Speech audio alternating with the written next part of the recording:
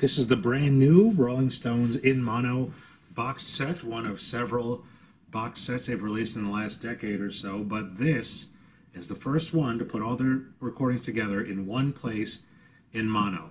So mono, you can look up the technical differences, but essentially this was the preferred way for the Beatles, the Stones, Bob Dylan, Motown, Stax, all of them, garage rock, to put out their music in the 60s because they were dealing with small transistor radios, AM radios in cars, TV like Ed Sullivan and American Bandstand. All of that was in mono back then, and so they paid much more attention to how they were mixing in mono than the stereo versions. You wouldn't realize that for many years because in the 70s, 80s, 90s, 2000s, the stereo versions of most of the Stones and other acts' music, those were made available, even though those were not always the preferred versions by the artists themselves. So in the last few years, we've seen a big push to re-release all the mono stuff, and the Stones are, I think, one of the last major artists to put out a box set of everything. Almost everything in here was mixed for mono specifically, or it's a fold down in later years, which that means is they took the stereo tape and they just combined them into one channel for a mono recording. And those still sound pretty good in here, as you'll find out. So looking at the box, it's not unlike the Beatles box that was in mono. The Beatles box hinges, it sort of has a flip top. This, the whole front flips open. So the Beatles box is a little sturdier than this one. But be that as it may, this is still pretty well made. It'll look nice on a shelf. So to get started with the actual discs in there, the first one, this is their first album, The Rolling Stones. Came out in 1964 in England. This is the British version. And as you may know, the American version said England's newest hitmakers, real big up here, and it had a blurb for a photo. The photo is not included, unfortunately. A reproduction of it is not included. But the disc itself is pretty well made, as are all the ones in this set. I noticed they're well pressed, nice thick vinyl, very quiet. This was recorded at Regent Sound Studios in London, which was a small, funky studio. This has a very buzzy, slightly distorted, almost thin sound, but I'm sure the Stones loved that. It serves the music well, very raw. Sounds a little like early, very, very early Chess records, which is ironic when we get to the next few albums. But it's still a great album, a great portrait of the band at the time. Their next album was 12 by 5. This one came out in America. They had an EP called 5 by 5. Get it? There's 5 of them, 5 songs. 5 by 5 was the EP of this, and all those songs are on here along with many others. This is another great album. The sound quality takes a big leap here because they started recording at other studios. A lot of this was recorded at Chess Studios with Ron Mallow as the engineer, and it sounds a lot better than the early Chess stuff. Some of this was also recorded with Dave Hassinger at RCA Studios in Hollywood. And that's one thing about the Stones that made this set a little different. These albums were all cut from digital tapes as opposed to analog. The reason they were cut from digital copies is the analog tapes were spread all over the place because they were recorded at all these different studios with a lot of different engineers. So in the early 2000s, ABKCO, the Beatles or the Stones' original management company, went back, found all those tapes, and tried to put everything together and get the correct versions of everything out there. Because for many years, the CDs, the first batch of CDs of these, sounded atrocious. There was fake stereo, which is where they slash the highs from one channel and the lows from the other, but it's not really stereo. Badly reverb things, hissy dubs of things. They didn't know which tape was which, so they went through, ABKCO did, tracked them all down, put out everything on nice SACDs with the correct tracks, and put things in stereo where they could. And it was a great undertaking for them, and it's a great thing that they did. These new in mono versions, is the same team is behind those. They had put the same level of care into them, but assembling a tape to cut vinyl from, they had to make digital copies because the analog tape reels were just all over the place. So this was their second album in America. In England, their second LP was called Rolling Stones No. 2. And as you'll notice, it's got the same cover photo. And in both cases, you'll notice the skin tone is off a little from this first album. And all of them are pretty grainy, which is unfortunate, but I'm sure they didn't have access to the original artwork anymore. These both have a different skin tone compared to something you'll see in a second. And they're less grainy, so they might have had maybe a better generation thing to work with. but it's the same photo on two completely different albums. If you'll also notice in the top corner here it says mono. That's reminiscent of the German Teldec label, how they repackaged these albums in the 1980s. And they did a pretty decent job, but that's reminiscent of that. That is not what you would have seen on an original British mono pressing, which is what this is supposed to represent. The label would have been like this, but not quite this. This is about what a Decca label would have looked like back then. Red was for mono, blue was for stereo, and the font would have been different, the design a little bit different, maybe the logo slightly different, but this is a good representation. It does not say FFRR, as you may notice.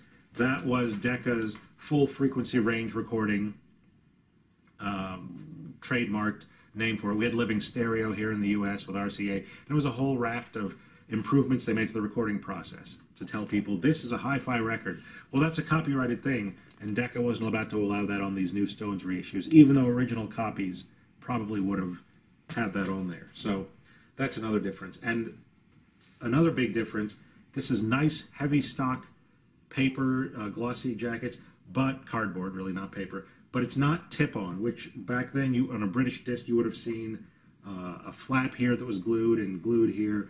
They didn't reproduce that as they did with the Beatles set. They just probably, for cost reasons and time-consuming, they didn't do that. American albums usually had a slick, a piece of paper pasted over, you'd see the little seams of the cardboard underneath that. They didn't do that here either. So, be that as it may, the jackets are still a pretty well done affair, even if they're not identical nearly to the originals, the way the Beatles discs are. So this is Rolling Stones #2 on the right, the British album. Its American near equivalent is Rolling Stones Now. Very similar track listing, obviously different artwork. And one thing on the back that's interesting, they pretty much use the same liner notes, but since it's a different track listing, they reference here a few songs that, such and such played piano on this. They reference some songs that aren't actually on the American version because they just lifted the British notes wholesale without paying attention to, when they changed the tracks, the fact that they were referring to things that didn't exist.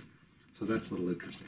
Going backwards for 1 second, on 12x5, original copies, right in here, mention something about if you want to get this album, push over a blind man and rob him to get the money. Well, somebody didn't like that, so that came off after the first few issues of this, and it's still gone. As you can see, there's an odd gap here.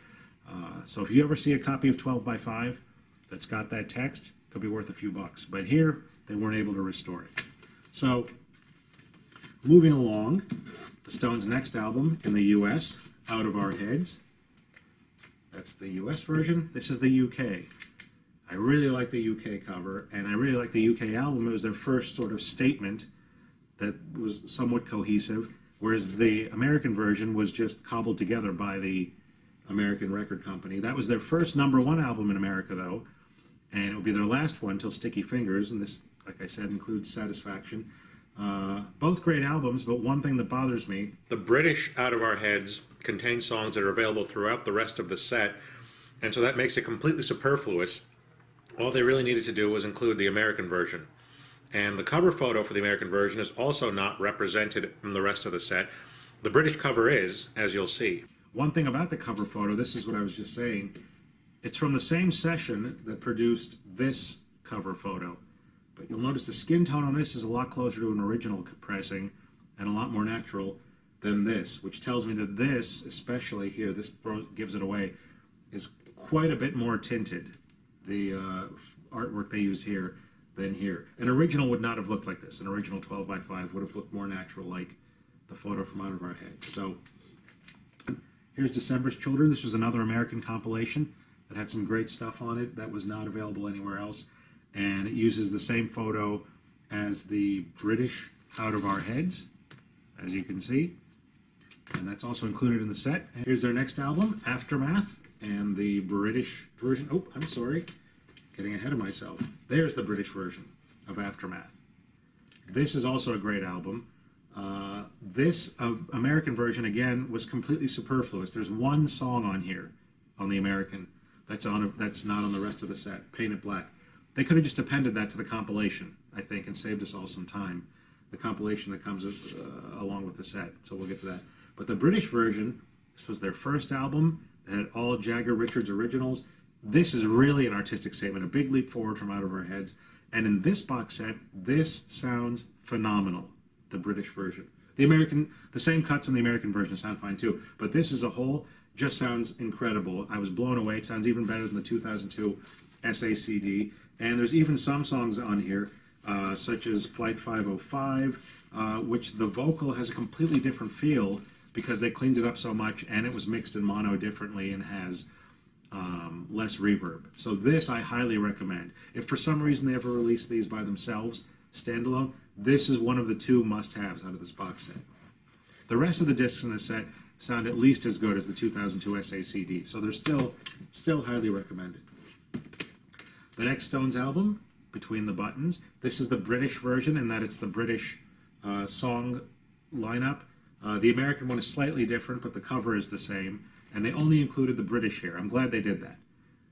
Again, it would have been a case of an album that's completely superfluous if they added the American track listing, because all those songs are available elsewhere in this box set. So only the British here, and that's a good thing. A lot of the cuts that would have been on that American Between the Buttons are on this. This is a compilation that came out in America in 1967 called Flowers. You'll notice that Mick and Keith apparently arranged not to have any flowers on Brian's stem as a little in-joke, which is strange. But this is a compilation. It's got some good stuff on it. The first side alone is hit-packed and has your Ruby Tuesday, Have You Seen Your Mother, Baby Standing in the Shadow, Let's Spend the Night Together, Lady Jane, Out of Time.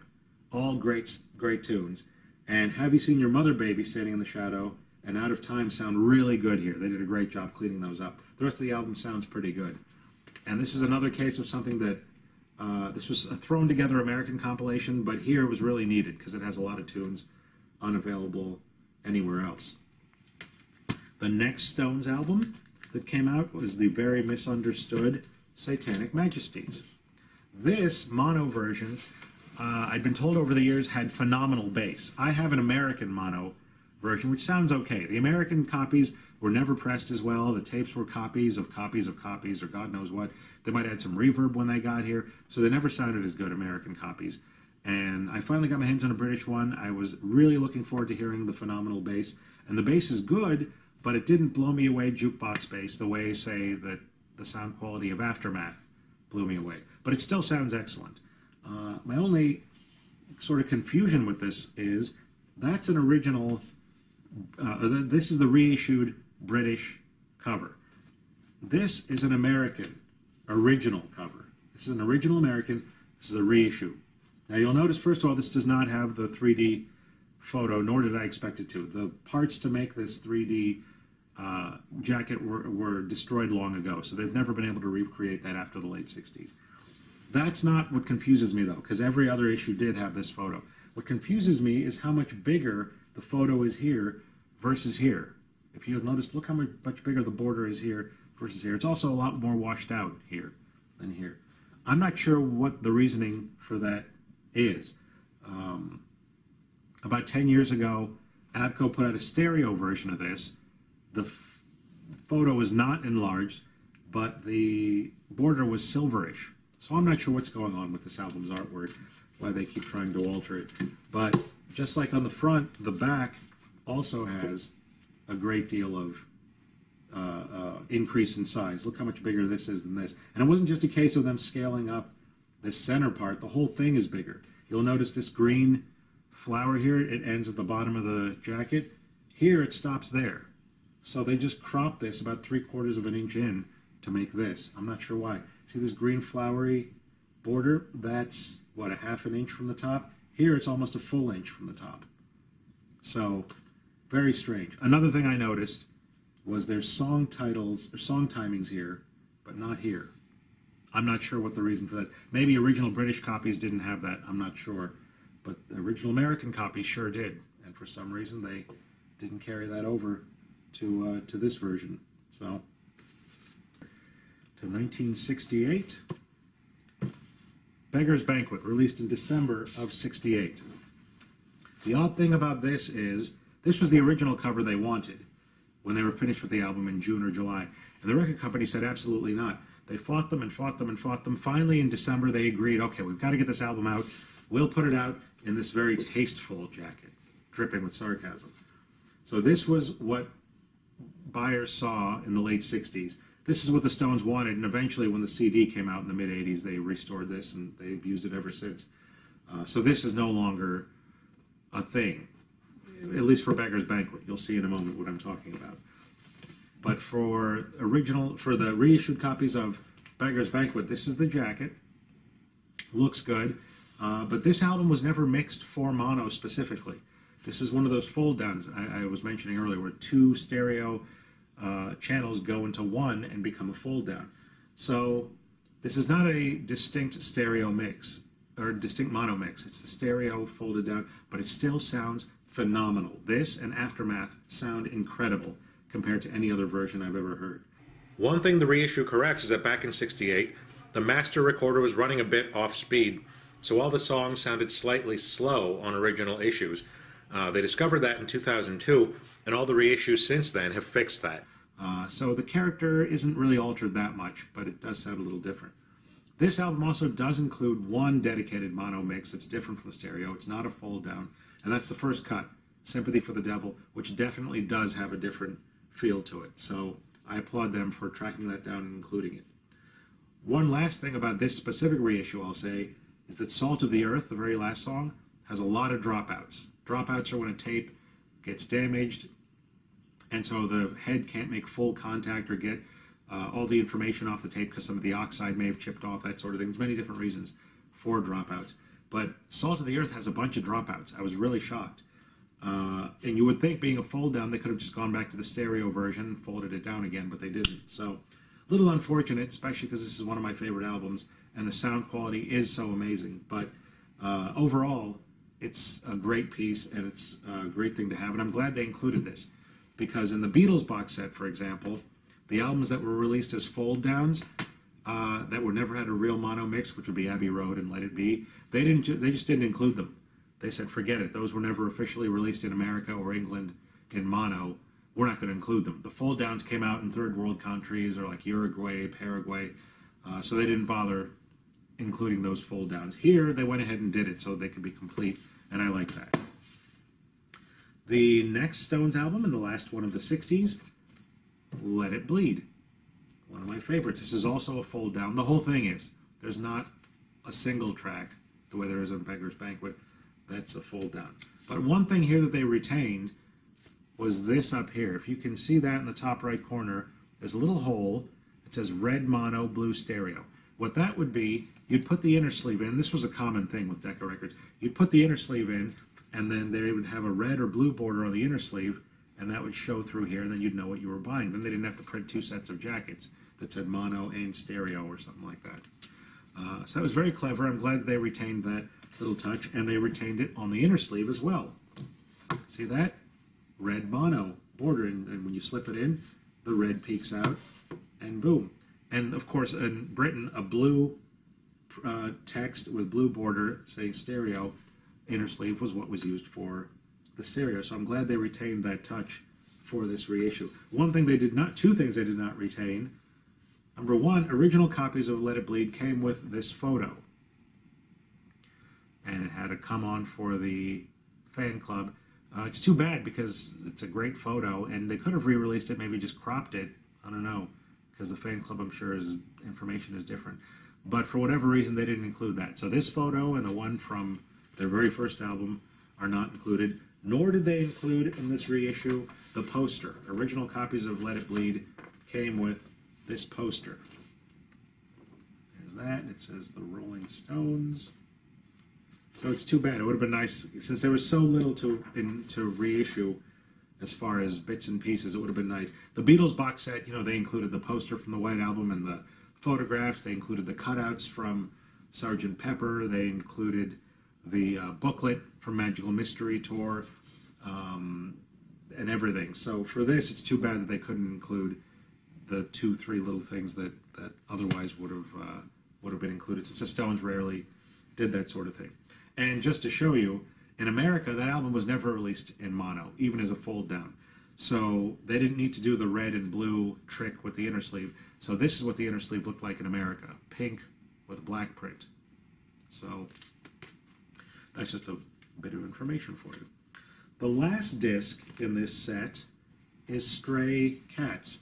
And as you'll notice, it takes up the motif of the Beggar's Banquet original cover, which was a great callback that I'm glad they did. This includes a lot of stray cuts, that's where they get the title, that are not on the album. Singles, songs that were on EPs, that sort of thing.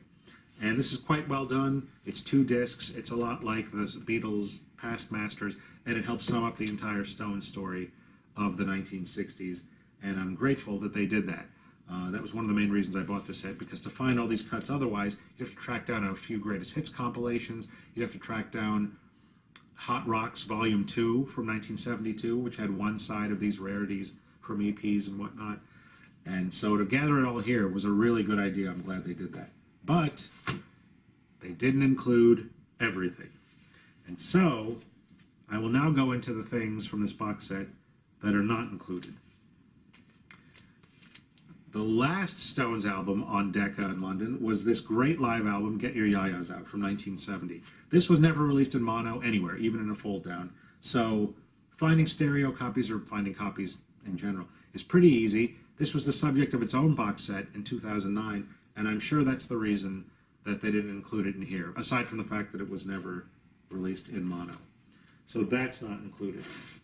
Also not included is this, Got Live If You Want It. This is an EP, came out in 1965. This, what I'm showing you here is a Japanese reissue on 12-inch vinyl from 1983 or so. But the original was a 7-inch mono EP in England only. And most of these cuts they took in America and they put it on Out of Our Heads or December's Children. So it doesn't really matter that they decided to not include those. But there are a few cuts that were not included anywhere. And I'm going to show you those now. On side 1, We Want the Stones is people chanting We Want the Stones. Then they came out and launched into Everybody Needs Somebody to Love for about 40 seconds, and then right into Pain in My Heart. They did the whole song of Pain in My Heart. So that's, what, 1 3/4 songs, 1.5 songs on this album that are on this EP that are available nowhere else. The rest of this EP, Route 66, I'm Moving On, I'm All Right, that's all available elsewhere. But those first 1.5 songs are not, and it's unfortunate. The only place to get them is either on this EP or on the CD box set of singles, 1965 to 1967, that came out about 10 years ago, which is quite expensive for just 1.5 songs. So it would have been great if they could have included that on Stray Cats. Would have saved everyone a lot of aggravation. There's also an LP, a whole album called Got Live If You Want It, with slightly different, well, with quite different artwork, that has completely different contents than this EP. It's not a very good album. It's a live album. It's got basically studio outtakes with screaming overdubbed and that sort of thing. The sound quality is muddy and terrible. And a few of those cuts did show up without the screaming on Stray Cats. But for the most part, that 1966 album is not the one to get. This EP, though, is pretty excellent. And the other thing not included on the Stones' very first album, The Rolling Stones, there's a song, Tell Me, and first pressings of this album had a completely different recording of Tell Me, supposedly by accident. They quickly reissued the album with a different version. So it would have been nice if they would have included that original recording of Tell Me, just so we would have it. And then at the end of the Stones' career, they were told they owed one more single to the record company. So they quickly came up with this song, Brown Sugar, a version with Eric Clapton. That might have been the B-side, or the A-side, I don't know. And then for the A-side, they came up with this naughty tune. That's right. They knew Decca would never release it, and they didn't, and then a deal was struck with some business dealings for part of the rights to Brown Sugar. And you can read all about that at Traffic Blossom, the blog, which there's a link below to that. But this song has had an official release. There was a Japanese box set that came out in the early 80s, and it was included on that as a bonus. It was quickly withdrawn, but still, it was on there. There was also a German box set that included the song. And that German box set was called The Rest of the Best, and it tried to do what Stray Cats does. It also included Schoolboy Blues, which, you know, the other title for that, and Memphis, Tennessee, and To Do Ron Ron, the old Phil Spector tune. Those aren't officially available anywhere else. It also had mixed solo version of Memo from Turner, which was never released in mono. So that's 4 songs right there on Rest of the Best, on original pressings, that could have been included here. So those are some of the things that are not included on here. There's also, and again this is detailed in the blog, about 8 or 9 cuts, early demos, BBC cuts, that were included as bonuses with the 2012 box set Yer, which was a hits box set. And those songs were either digital downloads or they were on a 7-inch vinyl EP included in there. But that still technically constitutes an official release, so it would have been great if those had been included in here somehow. They could have added an extra disc instead of those 2 LPs I mentioned that were completely unnecessary. By the way, here's the book that comes with this. Not as comprehensive as the one with the Beatles set, but still a lot of great information. So to sum up, this is probably the best way you're ever going to get all of the Stones albums and songs from the 60s in one place in excellent quality. Sure, as I mentioned, there's about 15 songs that are missing. Would have been nice if they had included them in here, but you can find those from other sources. You're not going to lose any sleep not having them. And all the great material that is in here more than makes up for it. This, I would give this a strong A-. For little things like the grainy photos or for a couple missing songs. I'm not in love with the idea of 2 whole LPs that are pretty much superfluous, but overall, this is the best way to get all the Stones music in one place, the way that they intended for it to be heard.